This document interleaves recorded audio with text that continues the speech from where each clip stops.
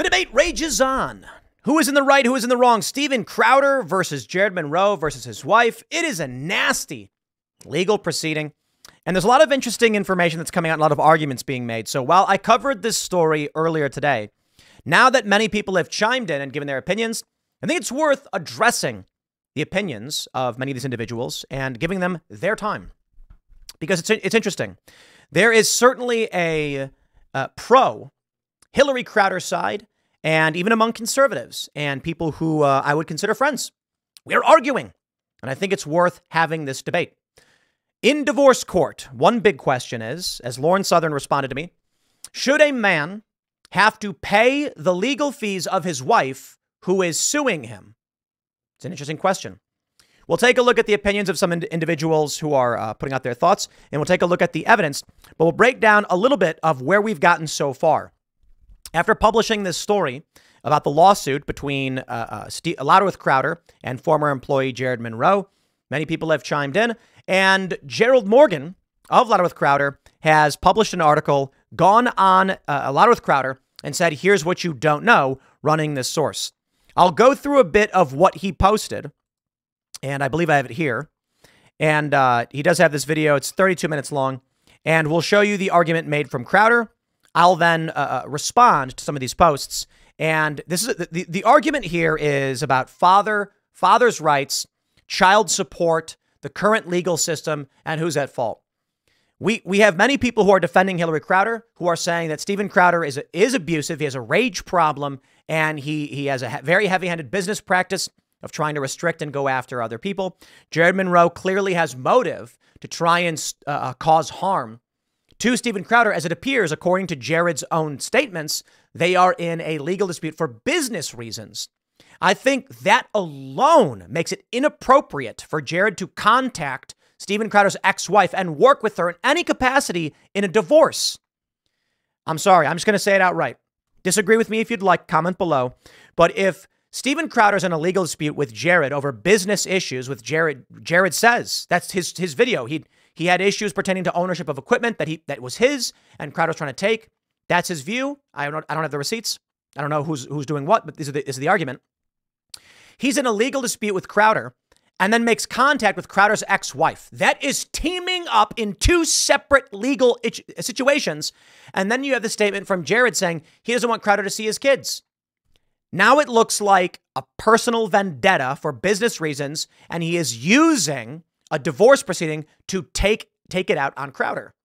That's just how it appears. Tell me I'm wrong. I could be wrong. I'm just saying. Why would he get involved in this? So, of course, Gerald mentions that Hillary's father says he's trying to destabilize Steven Crowder. Hillary and Jared met in Atlanta to discuss their strategy and took this picture. You can see a text message saying, I have tickets to the aquarium. We'll pick you up. Sweet. That's thanks. There's, I don't know what that is. Is that a cake or something? Something that says, how he changed my mind. And they have this photo together. Jared's text, any scenario where Hillary and I team up is the end of him, Steven. And it's his worst nightmare. Watch the real fear enter his eye when Tim asks the question. I don't know who Tim is. I don't know what it's referring to. Jared, yeah, I don't know. Jared to Hillary. I think this is a scenario where several of us would be willing to attest to all of that. I just don't want him anywhere near those kids. That really, really disturbs me. Why is Jared getting involved in the divorce proceedings? I don't understand. Gerald says the whole scheme was to maximize profits that she couldn't get through the courts. Here's some statements from Hillary Crowder. The financial offer was serious, and the business valued her, and both of my attorneys agreed that the financial offer was good. $5 million. Wow, $5 million. But when it came to the children, his offer was, I get all of June, some of July, 2 weeks in August, and a week in the fall up north. And while that's better than what I would get in court, I want more freedom than that. Wow. That's more than I would get in court. Crowder, this is crazy that people are like, if you look at these texts, I get it. This is Crowder's side. It certainly does look based on this that Crowder has been reasonable, giving her more than she would get in court, but she wants more. So there's an email saying, let's destabilize him. Gerald says, Per Hillary's father, the longer the divorce proceedings go on, the worse it is for Steven Crowder. Remember the ring footage?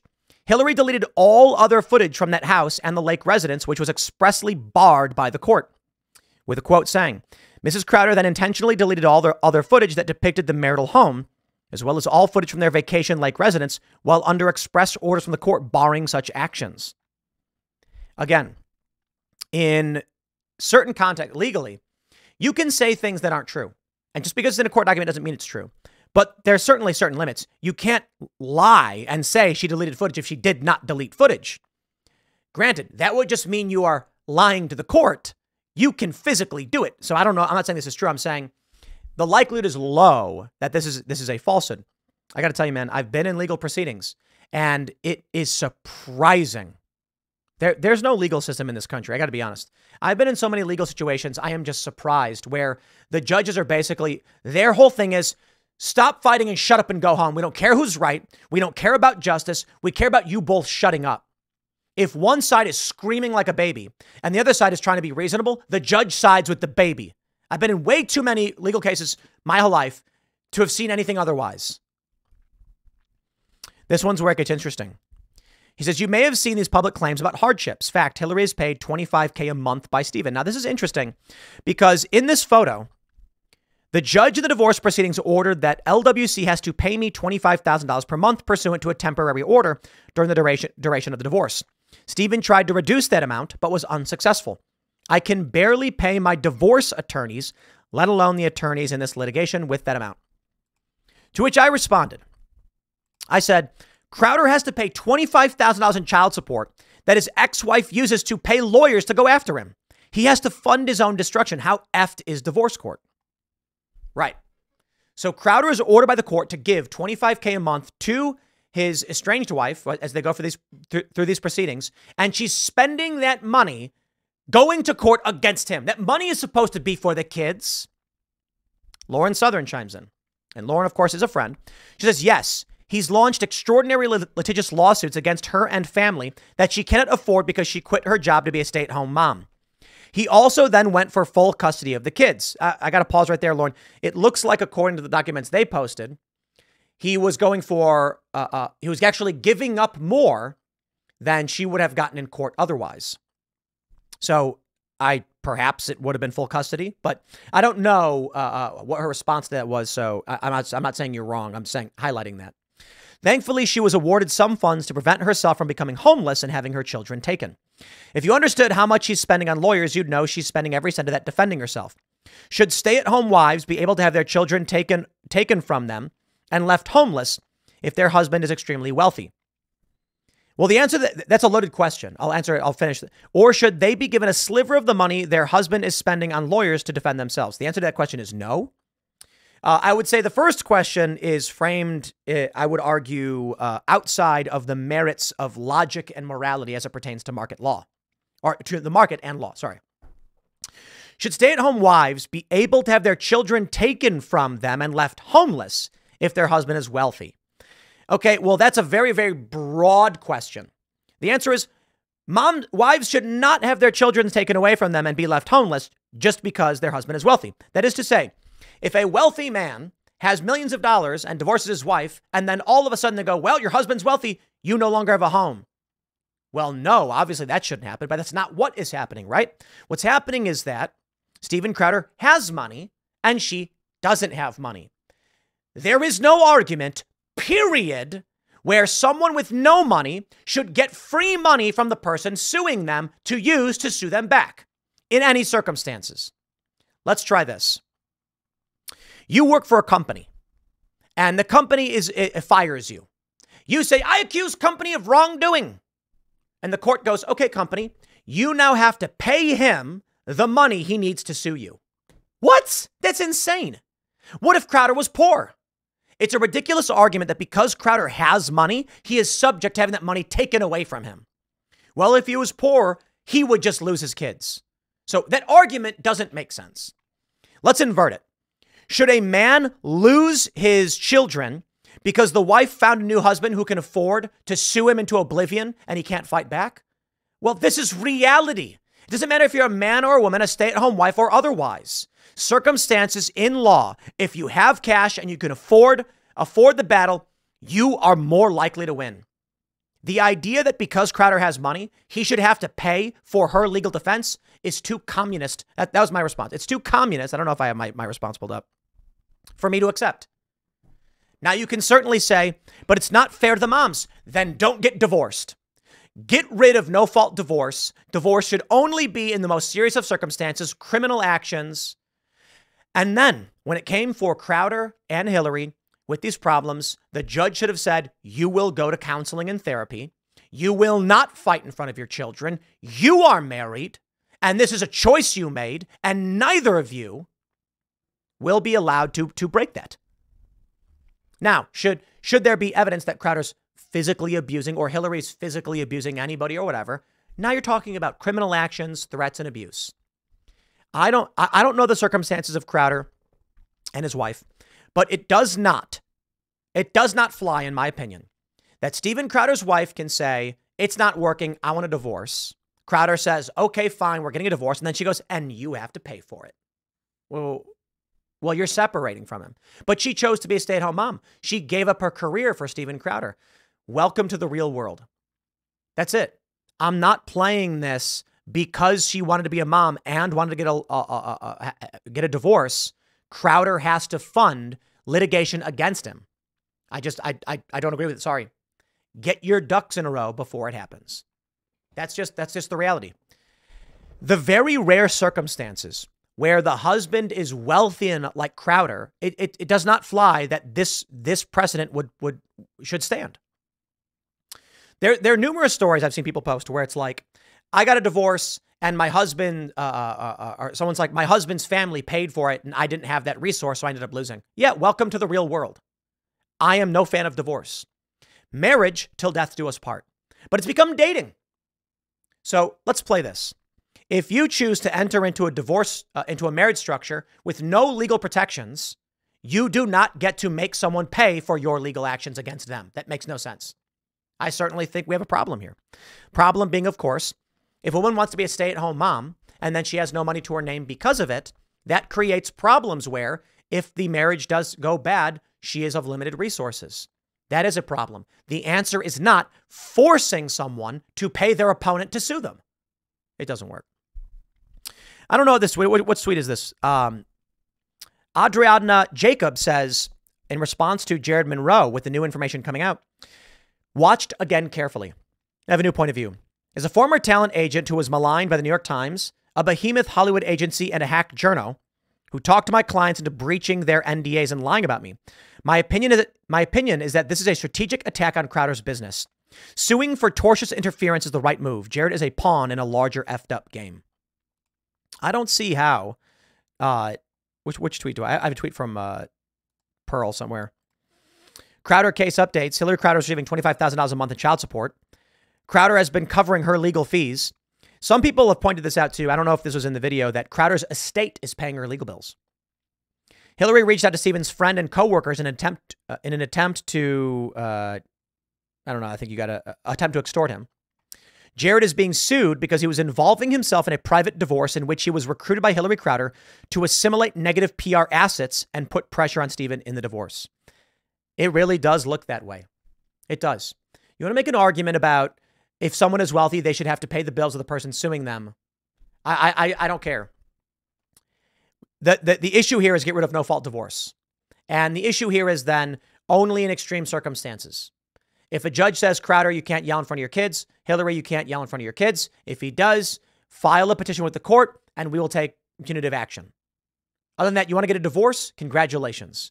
These are the circumstances you entered into. Hillary is not wealthy. Was Hillary wealthy before Crowder? Let's try this for Lauren.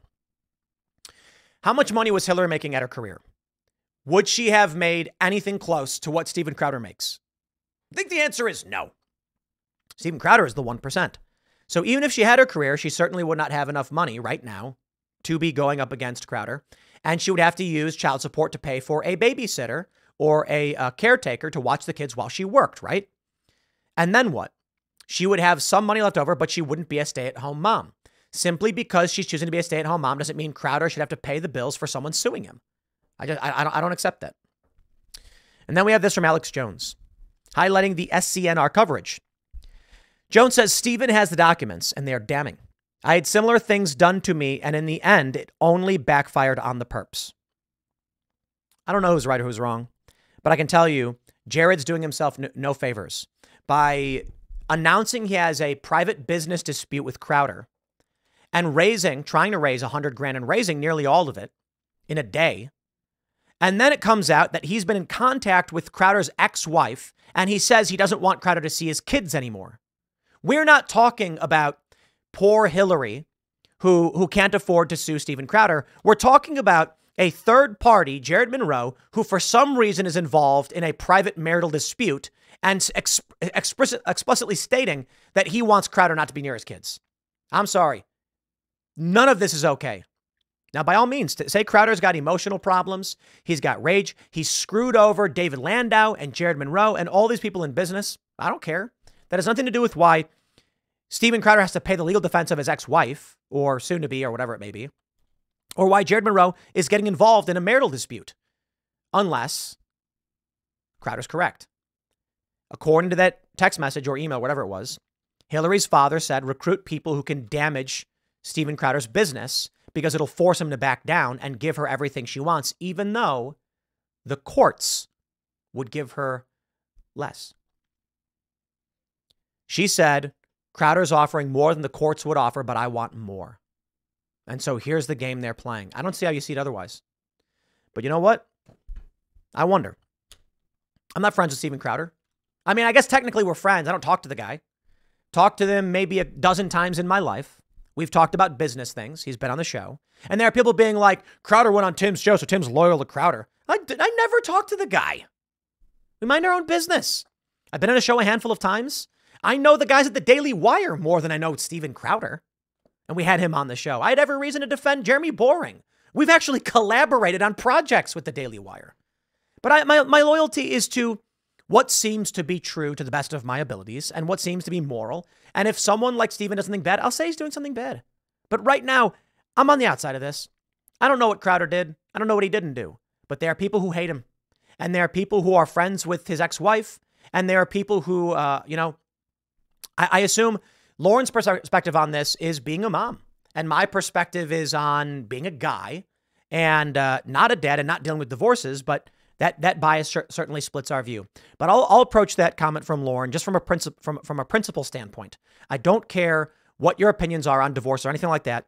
The idea that because someone is wealthy and can afford lawyers, they should have to pay the legal defense of their opponent is too communist for me.